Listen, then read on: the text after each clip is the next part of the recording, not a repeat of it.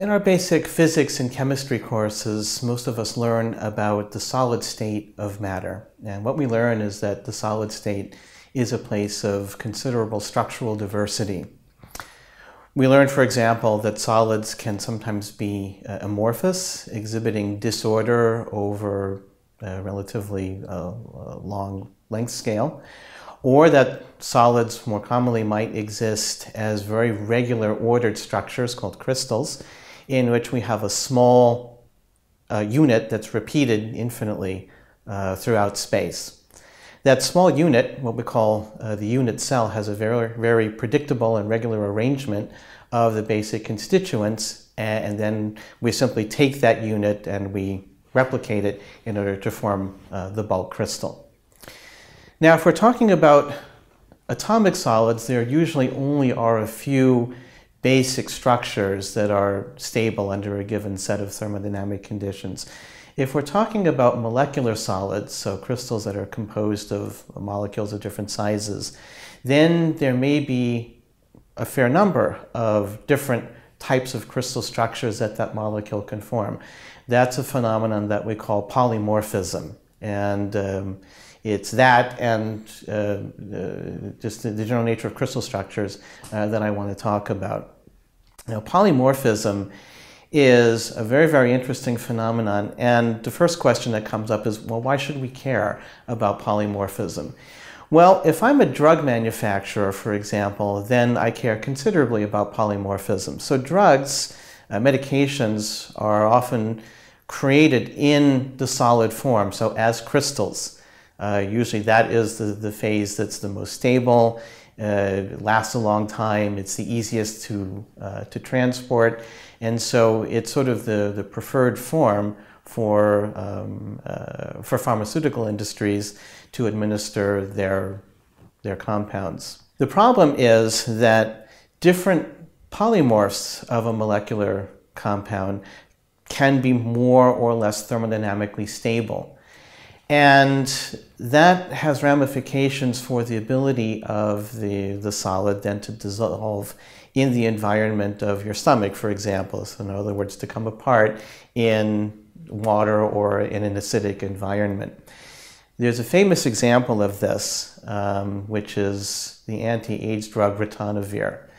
Now, this drug was originally marketed in the 90s for the one structure, the one crystal structure that was known, and it had a pretty good bioavailability.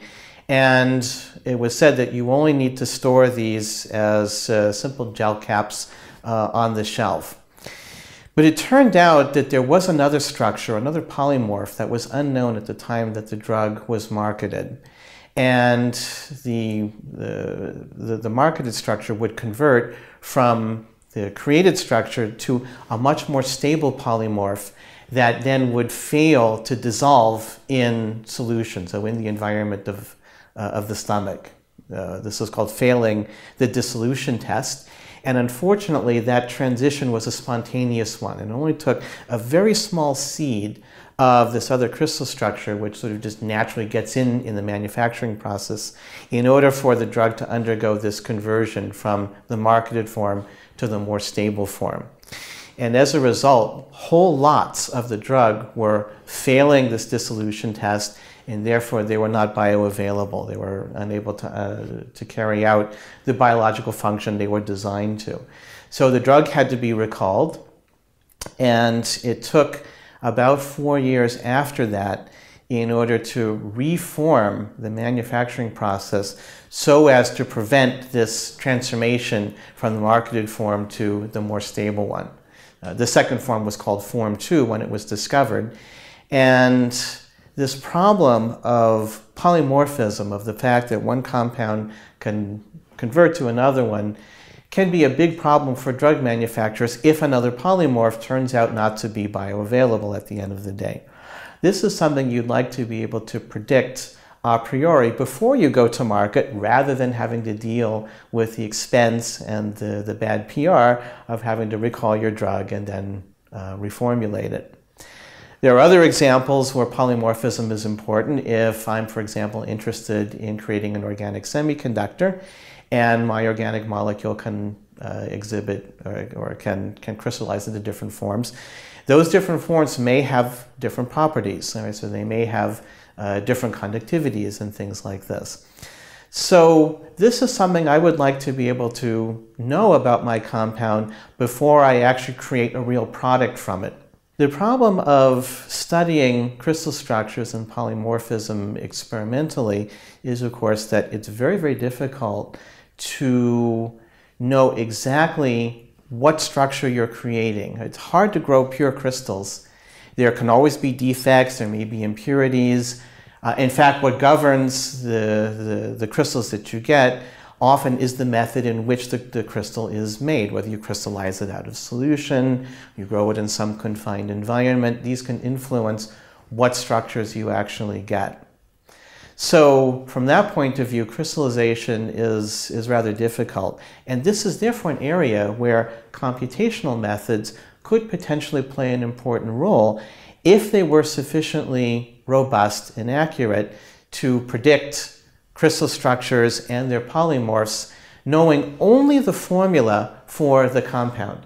But this is an enormous challenge in computational methodology, which is basically, given only the formula of the molecule, predict for me what crystal structures it will form and give a thermodynamic ranking for them. Which are the most stable ones? And then what are the next few most stable compounds? How many polymorphs are there in total? And are there ones that maybe only exist under unusual thermodynamic conditions, like very high pressure or under confined conditions, whatever they may be. So this is something that we would like to be able to do, and it's something that we've actually been working on starting maybe around 2010, which is to use techniques from computational chemistry to try to predict crystal structures and polymorphs given only the molecular formula for the compound. The importance of this challenge, by the way, I should note, is so considerable that every few years there is a competition which is run by the Cambridge Structural Database, which is basically that. They create, or they experimentally crystallize a number of structures for a given set of target compounds, usually 5 or 6 of them, and then computational teams are set on the task of predicting what those structures are without knowing what the experimental results are. They get about a year to get their best candidates, and then they're submitted, and finally those results are compared to the experiment, and the ones who get the closest, of course, then are the winners of this competition. And of course the reason for this competition is really to accelerate or to motivate these groups to develop the methods that are capable of carrying out this very, very significant challenge that can clearly impact the pharmaceutical industry, various industries, and also high energy materials, so explosives is a very important area for crystals and polymorphism. How do we approach this from the point of view of computational methods? Now, the problem of generating crystal structures and the polymorphs comes down to 2 things. We need to be able to describe the interactions between the molecules with sufficient accuracy that we can predict what are often very, very small energetic differences between 2 different polymorphs. In many cases, those differences are only on the order of maybe a few times what we call chemical accuracy, which in technical terms is 1 kilocalorie per mole accuracy. And that's an energy scale that's very, very difficult to get with current techniques. And then the other problem is to be able to sample enough configurations that we can get this thermodynamic ranking. Well, a very common way to predict crystal structures is to simply pack the molecules according to a particular arrangement. Now, in crystal structures, there are 2 things that we have to specify in order to be able to describe the crystal. One is the size of that unit cell, so what are its parameters, what are the lengths and the various angles that make up that cell. And then the other thing is the set of transformations that tell us how to pack the molecules into the cell, which is called the space group. All right? So if I give you those parameters, then I have enough information to describe the crystal structure. So a very common way to do it then is to take sort of the most commonly observed space groups and to pack the molecules according to the rules of that space group, which is just a set of transformations that tells you how, given one molecule, how to find the others in the unit cell. And that will give you a set of candidate structures that are usually far too many. All right, so not all of them are thermodynamically relevant. And so the next problem then is to be able to assign a ranking to them, and that's very, very difficult. So another way to do it is to use microscopic techniques such as molecular dynamics or Monte Carlo, where we sample a distribution or we solve the equations of motion, and from all the configurations sampled, we can get relative populations of the different structures, and then that gives us our thermodynamic ranking. The problem here, of course, is that often the transition from one structure to another involves a large energy penalty. In order to get all the molecules to rearrange from one structure to another structure usually involves very, very high energies. So we get into a problem what's called rare event sampling.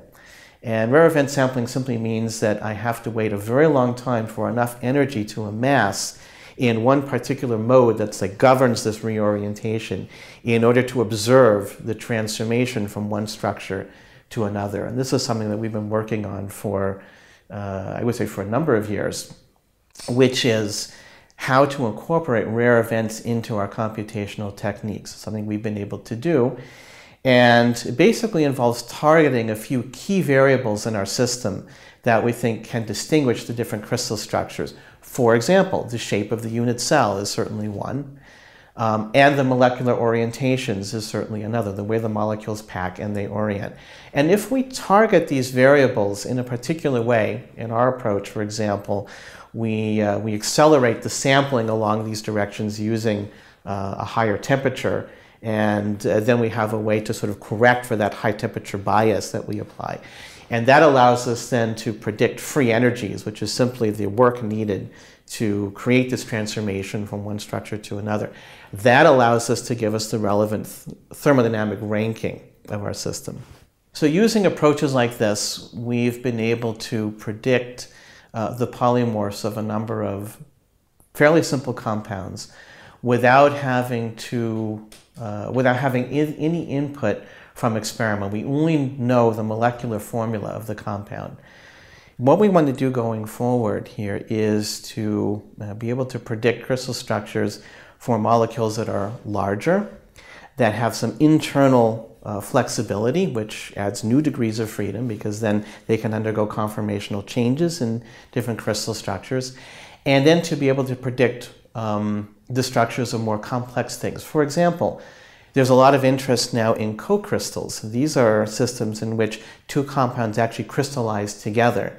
In pharmaceuticals, this might be the biologically active molecule crystallizing with some sort of excipient that helps to stabilize the structure. In high energy materials, co-crystals are often used because of their thermally labile. And then the other challenge that we need to overcome is this problem of describing the interactions accurately enough to get these small energy differences. Now, there are ways to do this by creating effective models in which we use very, very accurate calculations on small examples, so maybe 2 molecules together or 3 molecules together creating a dimer or a trimer, and then turning that into an effective model. Or we can use first principles calculations where we use the electronic structure to predict what the forces are between the molecules in our system, and improving not only the efficiency but our ability to do those kinds of calculations accurately is certainly going to be extremely important going forward. So these two challenges, being able to handle the rare event problem with enough degrees of freedom to describe both flexibility of molecules and